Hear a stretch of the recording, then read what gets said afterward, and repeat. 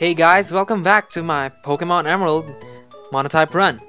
Last time we picked up our starter Pokemon for this run. It had been Mudkip, and I just like to clarify. Yes, this will be a mono-ground Monotype run, but I will be using Mudkip for the beginning parts of the Let's Play, since he will evolve into a ground type in time. Anyway, I'm pretty sure this is called the Riolu clause.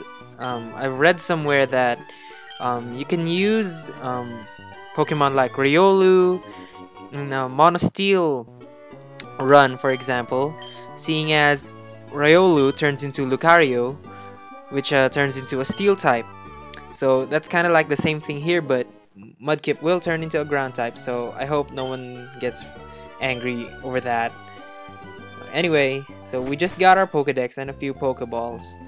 There aren't any ground types, I think, for quite a bit until maybe, I'm not sure if it's in Petalburg Woods or in the route before or after Rustboro, but Nincada is a ground type Pokemon, I believe.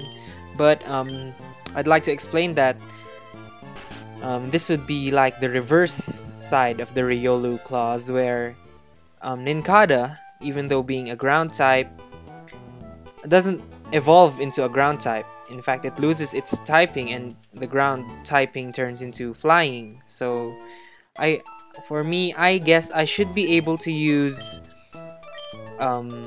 Nincada, but not its evolutions. Alright. So I guess we could speed it up a little bit and we could start our journey. So here's our first route, and here we find a Lotad. I'll just be killing all the Pokemon we see just for the experience, And I hope you guys will forgive me. I mean, if it's for these little battles like these, or like, sprints back and forth, I will be using the speed up button just to make it, not as boring, seeing as I don't really have much to talk about anyway unless there's something interesting going on.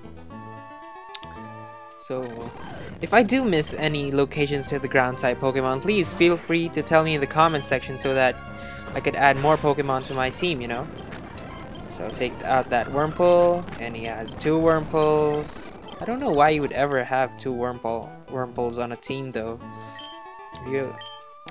That's a really small kid. Okay, so we have more opponents here. We have a Zigzagoon. Alright. And we're up to level 9. Our stats seem pretty okay. Oh, I haven't even checked what nature Kippy here is. Okay, Kippy, you're doing it again. You're missing your tackles again. We talked about this. And alright. Okay, let's check out my Kippy's stats. Docile nature. I'm pretty sure that does nothing, so it's a neutral nature, which is, I don't know, not good, not bad either. But at least it didn't lower anything important. Let's pick up these berries, because you never know when you're gonna need berries, especially these Pecha ones, or those that heal statuses. And this heals HP, I believe, so it's a not bad of an addition. Last Tiana and her Zigzagoon. Stop hitting me with Growl. Okay, I don't think Shroomish will have any grass moves as of yet. Yeah, it's just hitting me with Tackle. I hope I don't get Effect Sport or anything. Oh, nice, a critical hit, not bad. And we level up again. And we learned Water Gun. I have the tendency to shift my moves around, so hope that doesn't bother you guys. It's just my way of playing. I usually put my stab moves, or the moves I use most, in front, such as Water Gun. Oh. And then I arrange it by power, and I leave the last slot for the move I'm gonna replace soonest. So if there's a new move coming up, it's highly likely that the move I'll replace will be at the last slot. So I don't know, just a little bit of maybe tip for you guys if you like working that way too. So now we have more Wurmples here. And alright, we're at the next city, Petalburg City. I believe this is the place where your dad is a gym leader as well. Okay, I guess I could speed up these healing sections as well. And let's go take a visit to our dad. Hey, Dad. Well, if it isn't Nim, so you're all finished moving in. Yeah, Dad, I was sitting at the back of a truck. Who's this kid? I'd like to get a Pokemon, please. I thought my dad was a gym leader, not a professor. I thought I would be lonely by myself, so I wanted to take a Pokemon along. Don't you have any friends, Wally? I'll give you a Pokeball too. Go for it. Yeah, Dad. I saved some guy, and I don't even get a wow. And you're just giving this kid a free Pokeball and a free Pokemon. Okay, so I know this is just the game's way of showing you how to catch a Pokemon, but we know how to catch a Pokemon. And you know how lucky he is to get a route. Hey, how did he even withdraw the Zigzagoon? He didn't even do it right. Okay, but he gets the routes, a route that doesn't even exist on this route. I know, because I've tried. When I was a kid, I spent like 3 hours just looking for that route. I'm pretty sure I made my Torchic at the time like to level 13 just looking for it and getting XP from Puchienas, and from then on it became a real breeze to fight the wild Pokemon. But I don't think there's anything else to do here. Let's check the mart. I wonder what they have here. Maybe I could get some potions or antidotes or something. Pokeball. I'm not really gonna catch anything too soon, so maybe not, but I'd probably get a few potions. Just it could be handy, we never know, and maybe 2 antidotes and 2 paralyzed heals should be enough. Okay, so yeah, that's good. I hate that you can't run inside the marts in this game. Alright. Oh, what's this? Oh, that's right, this is Pokemon Emerald. I remember this guy. I think he's a pretty important guy. I don't want to spoil it for anyone who doesn't remember like I just did. It's quite nostalgic playing the old games like these, especially since, you know, like I've said in the previous episode, I haven't played these games for quite a long time, or at least I haven't finished them in quite a long time. Are you a trainer? Oh no, you're not a trainer. Whoa, did it just hear me ask that question? Alright, so hey, stop. Okay. Leaving footprints in the sand is so fun. Of course it is. So it's youngster Billy and his Zigzagoon. So I'll just hit it with my water gun. No problem. Oh, and a C-Dot. Let's see. I'll just go for tackle then. But I'm pretty sure, if I remember correctly, C-Dots tend to bide. But let me try. As long as it doesn't bide, I shouldn't have a problem. Alright, it didn't have bite. Maybe I'm mistaken or something. Anyway, I got sand in my runners. They're all gritty. Yeah, you try running in the sand with just your feet. It's gonna ruin your shoes, boy. And are you a trainer? How about I push you and you'll find out. I fished up a tough looking Pokemon. It sure has a magical quality to it. It surely looks tough. Yes, it does. Okay, whatever you say, Darian. Yeah, magical.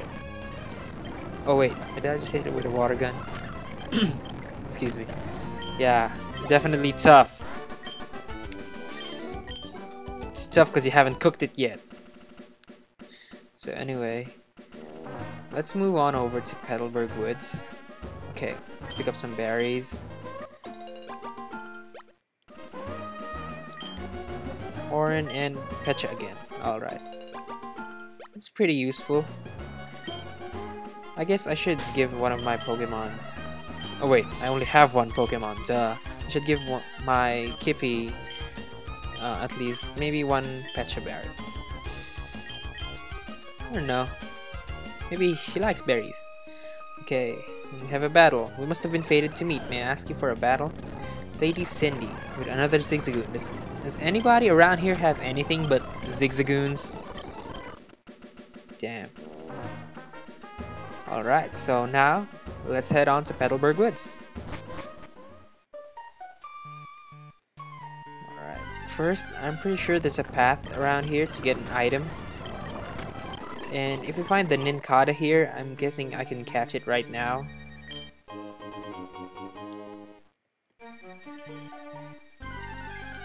Alright, so aside from the Riolu clause, I'd also like to talk about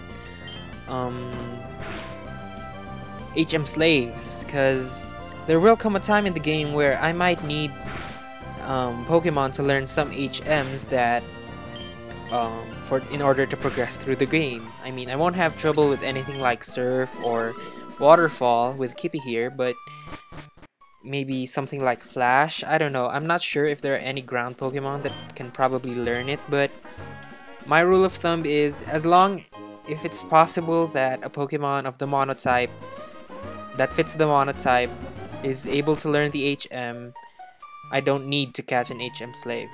I don't know if it'll have that much of an effect on how hard it'll make my games, but then again, if you think if an HM move goes into an important slot on an important Pokemon's team, it will at least hinder his moveset even a little bit. So here's our first opponent in the Petalburg Woods. And he has, oh god, 3 Wurmples. Why do you have 4 Wurmples? You don't need 4 Wurmples. God. I'd like it if they had an addition to the game where the in-game trainers actually thought of their Pokemon. You know, and I know it's just the beginning and you need to learn some stuff, but this is just too easy. Alright, have you seen any Pokemon called Shroomish around here? I really love that Pokemon. Yeah, a dude looking for mushroom-looking things. I wonder why. And here's someone who's threatening him to hand over some stuff. Hey, you're a Pokemon trainer, aren't you? You've got to help me, please. Huh? Am I protecting him? Hey, I'm just passing through. Alright, I didn't want to get involved, but okay. So here we have a battle against Team Aquagrunt, and oh, you're so threatening with your Poochyena. What am I to do? Oh no, Sand Attack. Oh wait, no, actually that could be a problem. Kippy, you're notorious for missing your moves. Good. And that's Poochyena down. And if I was gonna threaten another person with a Pokemon, I'd probably bring something like really evil, not a little puppy dog. You've got some nerve meddling with Team Aqua. Hey, you're the one who meddled with me. I was just passing through and this guy was looking for a mushroom and you challenged me. I didn't challenge you. Well, at least I get a reward of Great Ball. I'm sorry I didn't find your mushroom thingy thing. Can't be wasting time.